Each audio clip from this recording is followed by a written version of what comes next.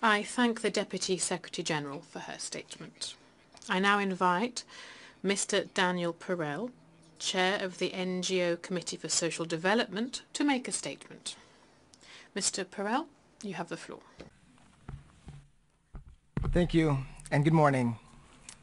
Mr. Chair, Madam Deputy Secretary-General, distinguished delegates, we gather at a time of growing dissatisfaction with the prevailing economic order.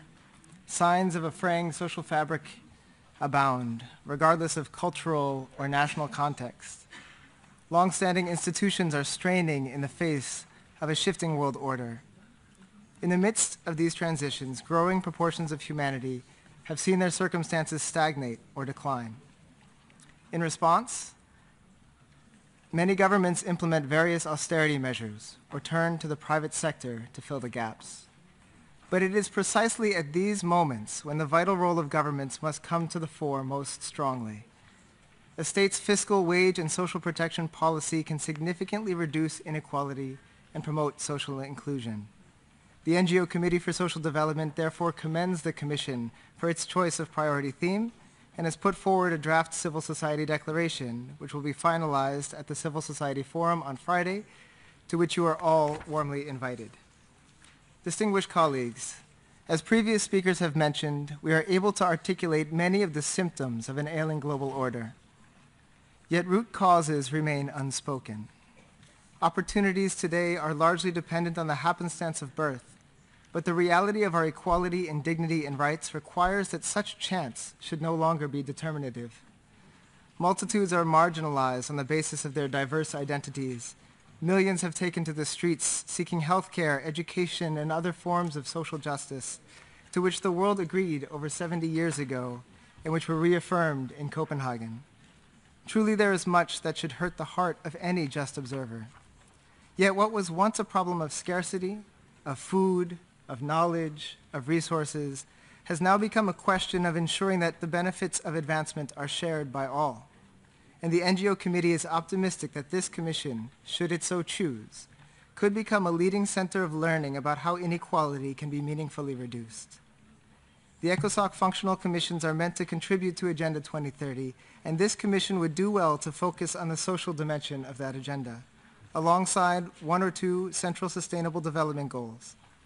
But from among the many with relevance to the Copenhagen Declaration, we suggest once again that SDG 10, with its critical focus on inequality, be at the heart of this Commission's deliberations. There are also elements of the Copenhagen Declaration which require greater attention than they are given in Agenda 2030.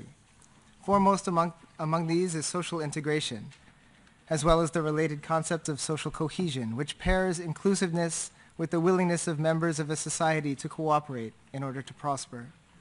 These are critical issues. Societies around the globe are being assailed by a crisis of identity as groups struggle to define themselves, their place in the world, and how they should act. Permutations of us and them define identities ever more narrowly, competing ideologies and power struggles multiply. Yet increasing numbers, particularly the young, cry out for societies that are more unified, just, and civil.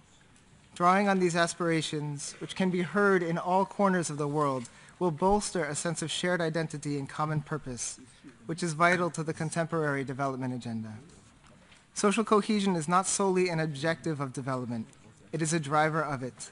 And for this reason, the NGO Committee recommends that next year's priority theme include a focus on social cohesion. Mr. Chair, the conversation we are having today takes place at a specific moment in history. We are struggling with the tension between a global order built on the interests of numerous constituent parts and the reality that our collective destiny is bound together more profoundly than merely the sum of these parts. What is required now is a vision of a world that genuinely reflects the oneness of humankind in all its richness, diversity, and depth.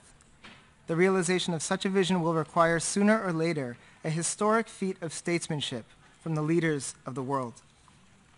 Next year's milestones of the 75th anniversary of the founding of the UN and the 25th anniversaries of both the Beijing Platform for Action and the Copenhagen Declaration on Social Development offer important moments of sober reflection.